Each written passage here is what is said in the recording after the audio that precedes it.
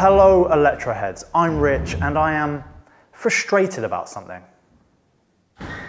It's a common consensus that EVs are the way forward. They have lower lifetime emissions than ICE cars, and the national grids that we use to power electric cars are increasingly moving to renewable energy sources. Some scientists and experts quite fairly point out that electric cars are not a panacea. They aren't perfect. That's absolutely fine, but we are a car-addicted world and electric cars are a major step forward. Other than just ditching cars altogether and switching to bicycles and personal electric vehicles, electric cars are the best way forward right now. Except the uncomfortable truth is, looking at the reality of the electric car market right now, they're a solution that's really only available to the richest members or the wealthiest portions of our society.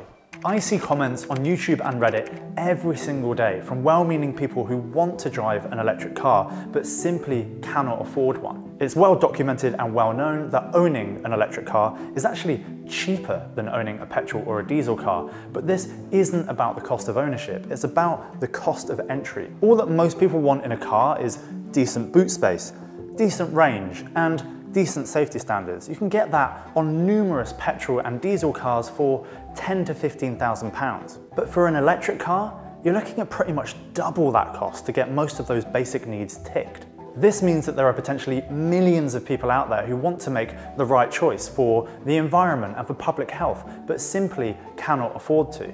Instead, those people are reading things like the latest IPCC report on climate change and having to knowingly contribute to the abysmal situation that we find ourselves in by driving petrol and diesel cars, even though they want to drive electric.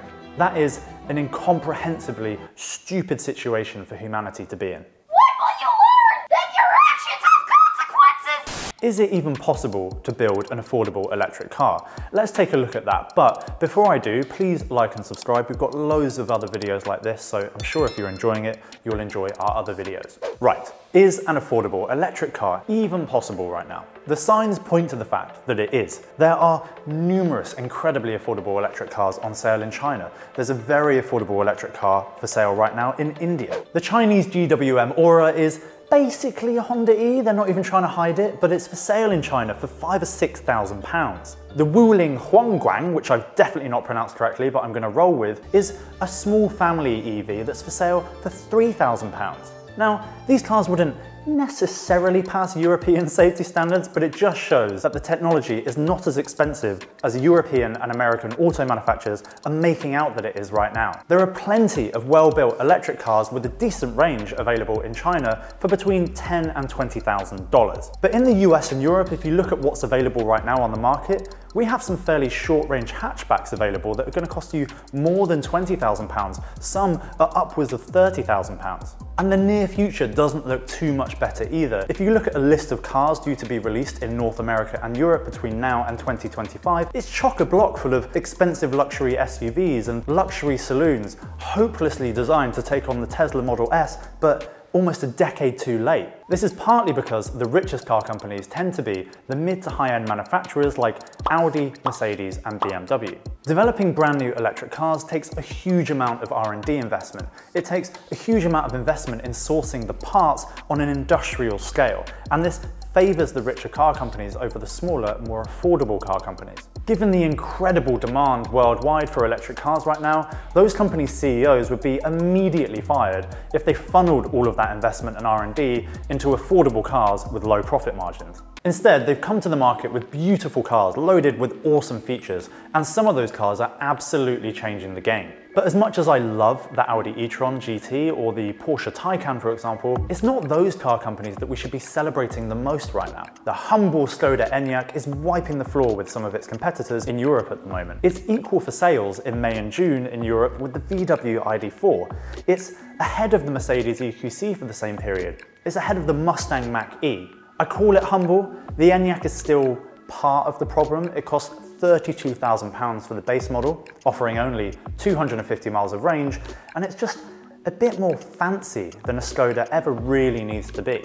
But the Enyaq is a step in the right direction in many ways, just like the Dacia Spring Electric, which is selling incredibly well in Italy. It's actually outselling the VW ID.3 and the Renault Zoe. Sadly, we don't have the Spring Electric in the UK, but I'm fully convinced it's the direction we need to be going in. I've never actually driven one, but I bloody love it. Depending on how the grants work in your country, it can be bought for anything from 13,000 euros up to 20,000 euros, opening up the EV market to a much wider audience. It doesn't have any superfluous tech, just the basics. The downside, it only has a range of 105 miles. That basically makes it just a city car or a suburban car. And that's fine, but if you're a family that can only afford one car, then it just doesn't fulfill all of your needs. If the Spring Electric, with its top speed of 78 miles an hour and its hilariously adorable 0 to 60 time of something like 15 seconds, had a range of 250 miles or more, I promise you I would buy it in a heartbeat. We don't need heated seats or over-engineered infotainment systems. We don't even need 0 to 60 times of 3 to 4 seconds, even though that is really fun. Most people just want an electric car that goes forward when you press the accelerator, that stops when you press the brake, and that goes around corners when you turn the steering wheel. Is that too much to ask? In countries like America, where they don't even have corners, you actually don't even need the steering wheel, so that must save quite a lot of money. Maybe as battery technology improves and that R&D investment starts paying off, we might see more electric cars, or even just some electric cars with 250 miles of range or more for that 10 to 20,000 pound bracket. But right now, in North America and Europe, it's not looking hugely promising. We need to make it easier for people to make the right choice, and I honestly think that rich car companies need to shoulder responsibility here and be proactive in creating affordable routes into EV ownership. The public health situation around toxic air is dire right now, not to mention the old existential threat of climate change. Research from the World Health Organization suggests that air pollution may be damaging every single organ in your body, including your penis. The effects of this air pollution include lung disease, heart disease, dementia, diabetes, depression, and reduced intelligence. Guys, I do not need reduced intelligence. I have no IQ to spare. I've got asthma as well. I'm literally falling apart here. Please make electric cars affordable. I've got nothing left. I've got nothing left. I know this stuff is tough to hear, even if you are an EV advocate or an environmentalist. It's just depressing to listen to.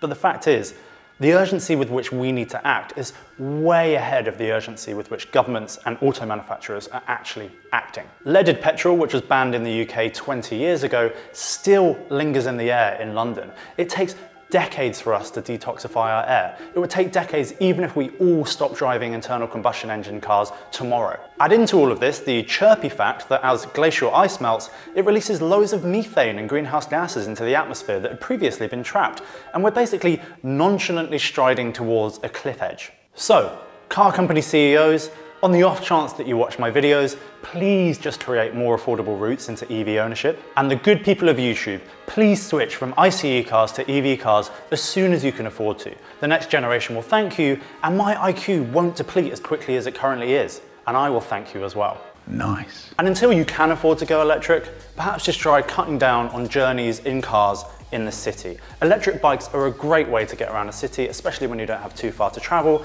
and especially when it's not raining. For now, thanks so much for watching. Please do subscribe to our channel, and let me know in the comments what you want to see next in the electric car world. See you next time.